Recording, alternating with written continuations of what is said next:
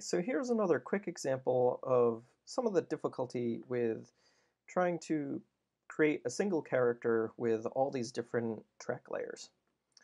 So we've added an extra frame into our jump at the end of the animation because I'd like to have the character have a little bit more finesse or style while he's doing his jumping attack. So we're going to have him rotate 360 degrees during his entire jump.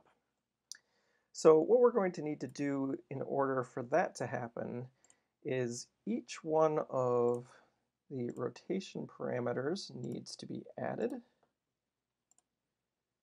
for all three of our sprites. So what we're going to need to do is kind of guess as to how fast each one of these has to increment in order to create a smooth 360-degree rotation. Let's make ourselves a keyframe at 0, and then we're going to take a guess and say he'll swing around maybe negative 150 degrees.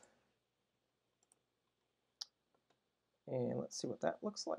So there we go. He's doing his starting his forward jump. So I would say this would be in between here. Well, first what we need to do is we need to add a negative 150-degree rotation here so the rotation matches. And then we have to guess that at let's say let's take them up to 220 and see how that looks. See, yeah, that's okay. We can get away with that. So he stopped at negative 220, so this sprite will then have to start at negative 220. And just for the sake of it, let's make him do the full rotation right before he hits the ball. He'll complete his rotation. So right about there, we'll change this to negative 360 for the full rotation.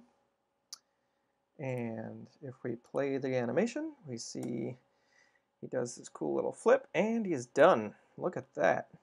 So if this was a singular track, we wouldn't have to go in and individually change all of these rotation parameters. We wouldn't have to be manually typing them all in to try to guess when each one is going to happen and try to line it up so it looks like a fluid animation. We would simply just come to the singular track. We would set the initial rotation at 0. We would set the final rotation at 360 degrees, and then we'd just use the sprite index keyframes to change the sprite index as the rotation happens. This will give you much more control over the precision and smoothness of your animations. Thank you very much.